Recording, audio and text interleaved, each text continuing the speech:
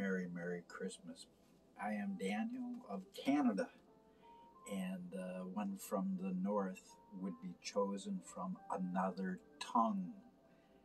Isaiah 41 predicted of the Lord's messenger unto Israel that they have received their inheritance.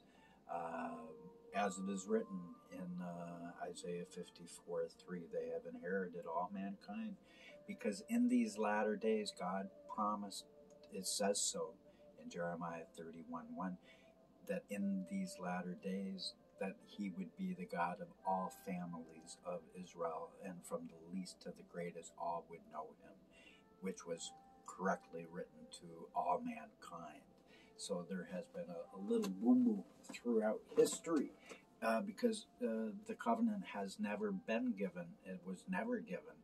It was, God says, I will give you the words, but it will come to pass in the latter days. It's the messenger of Malachi 3:1 who prepares the way of the Lord through his message. He is the writer. He is the sender. I'm just his messenger. Jesus was never the messenger of the kingdom age covenant, because it was written for the latter days. That's why Christ said, who will come and feed the master's household meat while the master is still away? And he was foretelling his Elijah, who would come first and restore all things through his word, his message, that would prepare his own way. That Israel has inherited all mankind, and that their new name has been given unto them, as it was foretold in Isaiah 62:2. Their name is Chrislam. And for that reason, Muhammad foretold in the Hadith that the day was coming when a book would come proving God's word of forgiveness and mercy for us, and that his people would belong to another that sounds like Islam. And Chrislam is the faith of the Lord God, proving himself to be not a respecter of men, loving each of us individually exactly the same, and with the true error-filled revelation that born again has never been of here, only of here. And so it's time for an immediate repentance should come across the land. And I hold all the scepter of all of God's authority. Genesis 49:12, I am one whose eyes are dull and red of wine.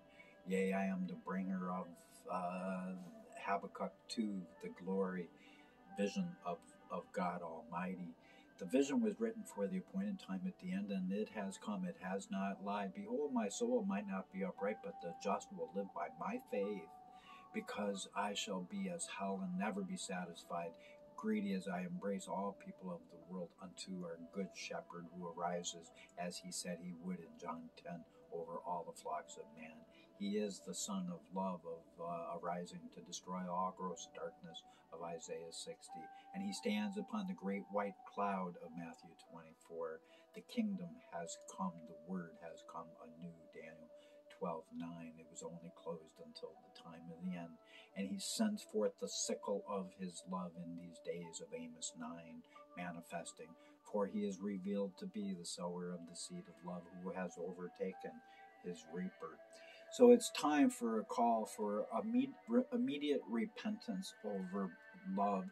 And the Lord's chosen must quit blowing fake smoke, get real, get right with love, and become ready to receive love's greatest end-time blessing from his hands. For every knee shall bow unto his name, love, and every tongue shall confess Christ, whose name John the Beloved named him as love, capital L.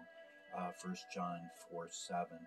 Only by people being obedient to the Spirit shall this world be saved. Christ through us, his love flowing through us in a new way, with new understandings that the depth of his love has always been bottomless, as it has been proven here at this channel alone. Only now could people become wiser than the wise and shine as the stars in the days of the latter day. Daniel 12:13. It says that the wise may shine as the stars. Finally, no more shall we look through a glass darkly, only knowing in part. For the Lord God is now offering the simple honesty of his love, which always has declared that tomorrow hopes that we've learned something from yesterday, a yesterday that is nothing but desolate heritages, Isaiah 49:8. And it is my job to reassign that as it is written clearly. So it's now a time of great desolation in the earth, the time of the great trial over all flesh, COVID. Revelation 3 comes bringing God's word of patience to keep us from the hour of the temptation not to change by a new revelation of his love. Woe unto those that say there will never be another end-time revelator when it is clearly prophesied. I am the strong and mighty one, line by line, precept by precept, one like Moses, Deuteronomy 18:18, kingdom age, covenant giver, and a writer.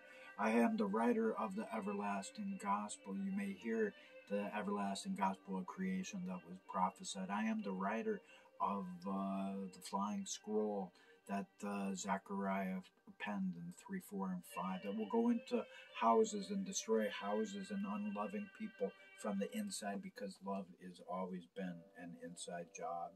Never before has there been a more desperate hour of needed revival of love alone, for love always love is love forevermore, and love isn't even love unless it's given away. Love is forgiveness, and forgiveness is love. They are both the same exact word. But since most of the world's people have been spiritually blinded, and their love has been dying, and they only have conditional love, that's the problem. Our Father in heaven, he has unconditional love, and we have conditional love in this story right there, and we must have his kind of love. Hey, even my own family, I did not like them individually. All of my family at different times, they were getting on my nerves, but I always loved them. Love transcends, and so shall he show us the way to walk down the truest path of love by his kingdom age enlightenment, so that people coming with me may be the wheat, the rest rejecting his message of his unconditional love, total unconditionality, are spitting in his face, of him in Gethsemane praying for our oneness. They're spitting in Christ's face, his prophecy of him arising as the good shepherd over all the flocks. And praise God, free at last, that's where he wants to bring us. And know that great multitudes of darkened souls who are on the road to perishing by slowly committing the unforgivable sin of letting their love wax cold. They are even quick to embrace the accursed heresy of blasphemous literature, painting sacrilegious pictures of our Lord's life. But Jesus said all sin shall be forgiven man, except the unforgivable sin. Even all sin against me, Jesus said, and he's pointing to himself. Only unforgivable sin would people perish. People, I'm telling you, it's letting your light go up, because our love is him living in us. That is Christ's name. And the word of God is now rejoicing over this new revelation.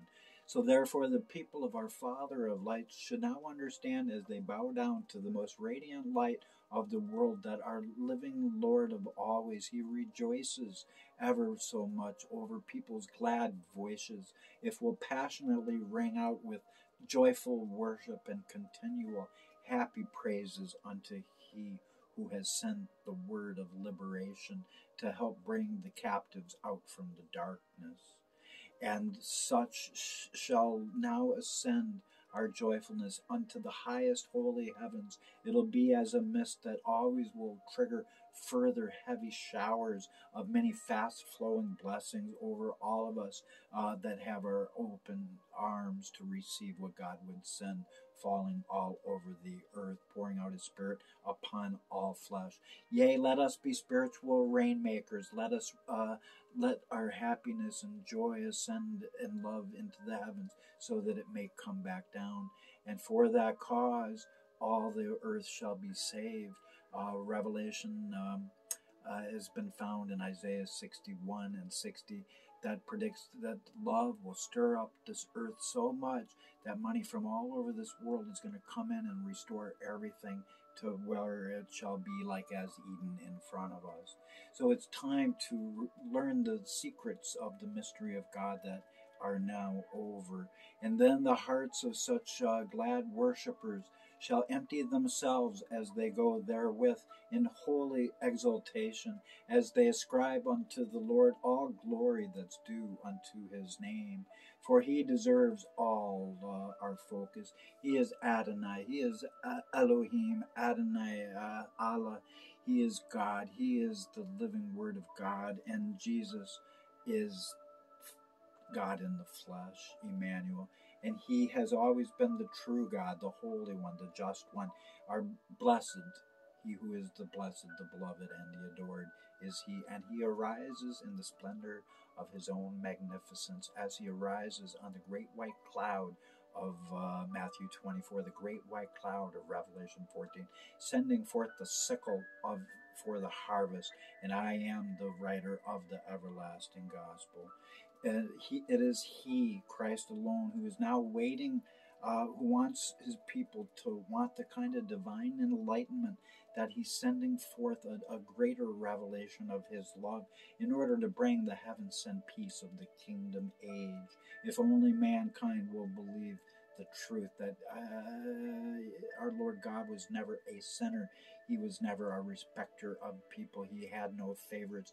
His roar cries louder than ever before, and he's calling each of our names as if we were the only one, and he loves each of us that much. Thus saith our Lord God of always. He is the powerful Savior, the eternal, the measureless, and unto him alone goes all glory and majesty, dominion and power, now and evermore, as this anointed gospel of his highest praises in truth comes and unfolds. So it's time for the Lord's flocks to magnify our living love, and let all of God's littlest lambs and sheep now exalt our forthcoming good shepherd, who came long ago to keep peoples of faith from going astray, and all like sheep have we. And may the most merciful grace be now multiplied unto every needing soul who craves better insights into our desire of the nations, who has taught learned men of faith to trust not, nor lean upon any reed shaken in the wind. For all flesh is grass, and the goodliness thereof shall fall to the ground as wilting flowers of the field. So may receivers now receive this Elijah task blessing from he who is Shiloh, one who has been transgressed by wine, but the just shall live by my faith. And may the transcending peace come and be with every believer of love from peace, joy from joy, grace from grace, and faith from faith, and love from love. For it is God alone, Isa, Yeshua, Jesus, the living Word of God, one with our Creator of all, who holds those blessed names. And only our Messiah solves all mystery. Only the Word of God could cut short these days so that not all flesh would be lost, as he foretold his Word, causing this world to be transcending the horrors that will come if we will be obedient unto love. For love is the answer to all of our concerns. For there's no conceivable question about any of our soul's problems that our peace couldn't offer the solutions to.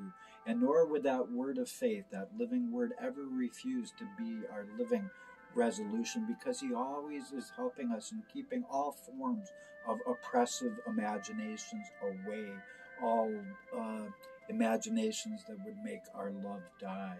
And then the obedient followers of grace and his love and his mercy shall be saved from needlessly being trodden down by evil that comes from within us as our sinfulness haunts us. But praise God, it's time that he's cutting our strings. If you read Jeremiah 31, it is foretold that in the latter days, when this message is given to mankind, that God would remove all of our bondage of spiritual religiosity, so that we could have the clearest vision and understanding of His love, that it has always been bottomless, and that there has never been any sin that would block us from being embraced evermore by Him, except to let our light of love go right out. Don't do it, people. I love you all. Bye for now.